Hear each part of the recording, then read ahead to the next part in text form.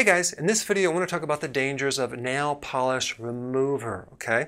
Now, a lot of people get their nails done. Recently I was at a nail salon with my wife. I was watching her getting her nails done, and I literally had to leave the building because it was so toxic.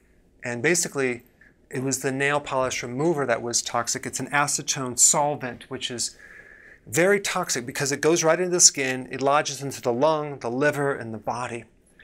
These chemicals that are used on the nails are pretty toxic. There's certain glues that are used. There's a lot of other chemicals. They even use formaldehyde. Formaldehyde is an embalming agent, okay?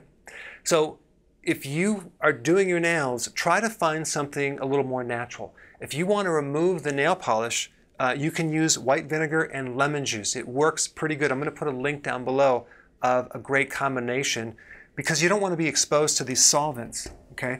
Some of the side effects of acetone: lung damage, okay, scar tissue, inflammation in the lung, allergies, a lot of respiratory issues, miscarriage, cancer, sarcoidosis, which is tumors of the lung. Now, if you work at a nail salon, you need to get an air filter, a powerful, high-quality air filter to suck out this solvent here to save your lungs, to save your liver. And then in addition to that, start consuming a lot of cruciferous vegetables, because cruciferous vegetables can help detoxify a lot of the stuff out of the lung, out of the liver, and out of the rest of the tissues. All right? Thanks for watching. Hey, if you haven't already subscribed, press the button below and I will keep you in the know. Hey, that rhymes.